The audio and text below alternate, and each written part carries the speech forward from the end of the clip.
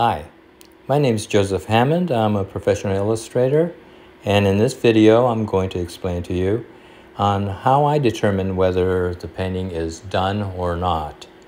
Okay, so the first thing I do is I look at the drawing. Now, if there isn't any obvious problems, like the eyes are one's bigger than the other or smaller than the other, what I do is I get out my handheld mirror.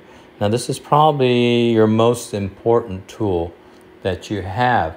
It'll determine whether or not if there's any kind of drawing problems at all.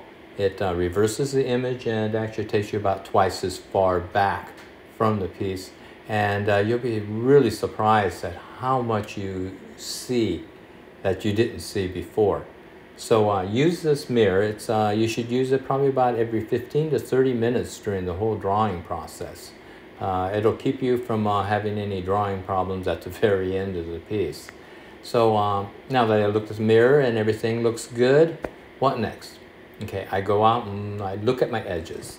Okay, the edges, most of your edges are going to be soft, about 95% soft, maybe about 5% hard.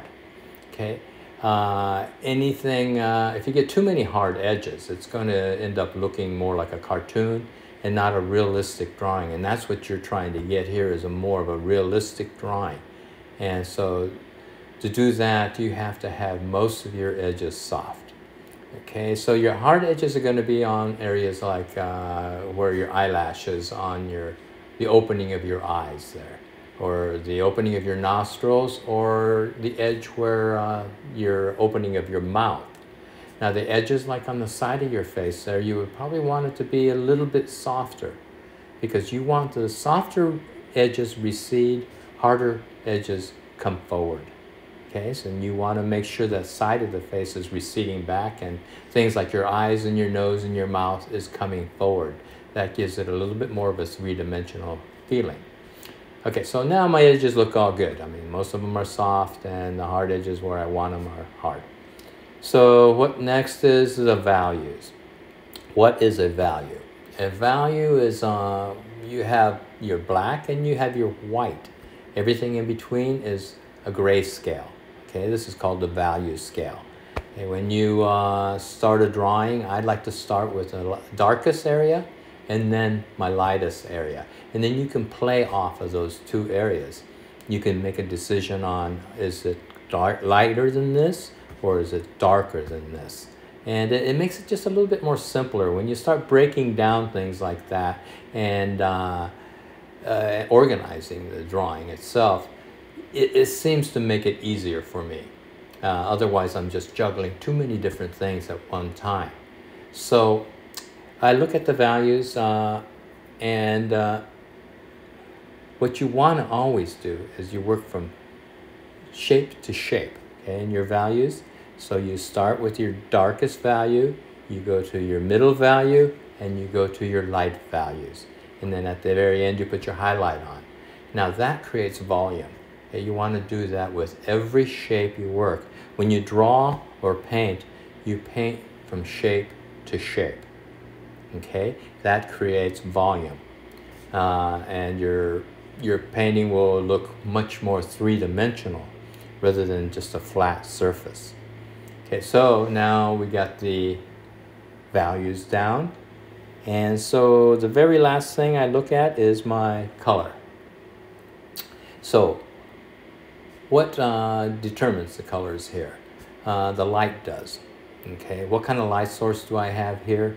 And this is a very cool light source. It's coming from some reflected light source. And when you have a cool light source like this, you're going to have a very warm shadow shape. And I think it creates some really beautiful colors within the shadow. The purples and the reds, and the blues and the greens, all are in your shadow shape there because of the fact that you have a cool light source. Okay, so what you're looking at here is that working? I mean, does this look like I have a cool light source?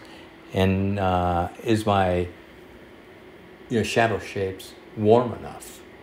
And what you want to also have is you want to have the warmest area is going to be on the the break where the shadow is starting to curve into the light. And you hit that with a warmer area, and then you have the cools, and that's really a beautiful combination between your lights, warms, and your cools. That's what you look for, is that certain areas are cool and certain areas are warm. When I paint or draw, I don't really look at, okay, do I have enough red or green? What I look for is the temperature. I want to see the warm areas and the cooler areas, and then I can determine what colors to put in there by the temperature. Okay, so now everything looks good. I've determined that my colors are good, my values are good, my edges are good, and my drawing is good. Okay, so that is how I determine whether or not the painting is done. If all those things look finished, then your painting is probably finished. And I make a decision at this point to quit, because if I don't, I'll keep working on this thing forever, and I'll just end up destroying it. You just work it to death.